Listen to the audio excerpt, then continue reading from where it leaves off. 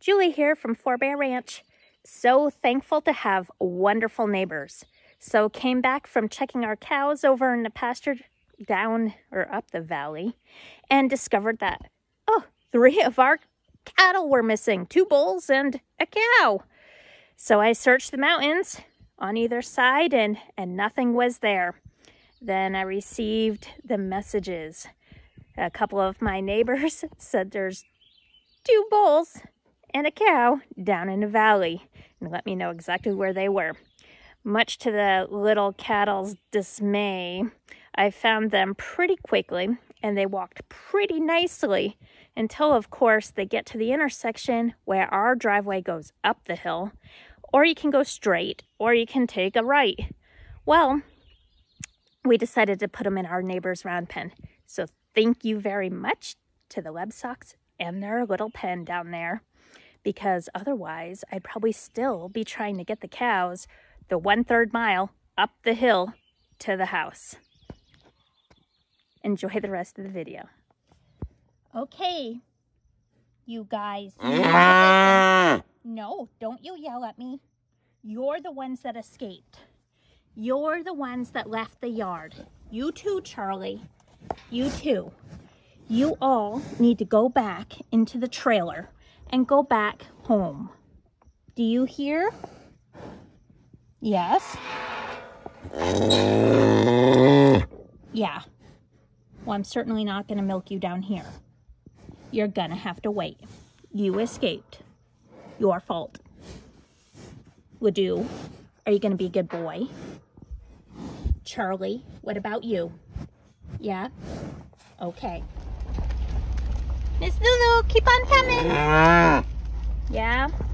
I know you didn't want a trailer with everyone else, did you? Nope.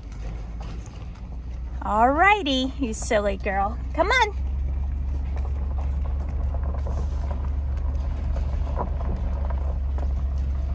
Come on, Miss Lulu.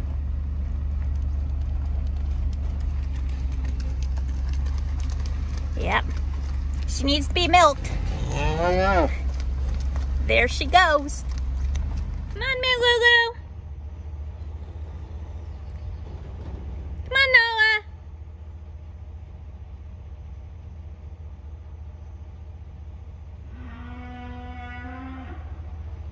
Oh my goodness, George. Come on, Miss Lulu. Almost there. Come on. Come on, silly girl. Come on.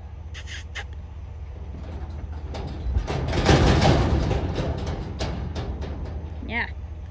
Come on.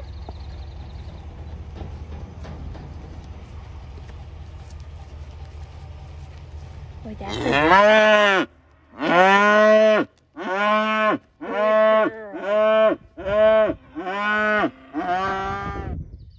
Well, all has ended well.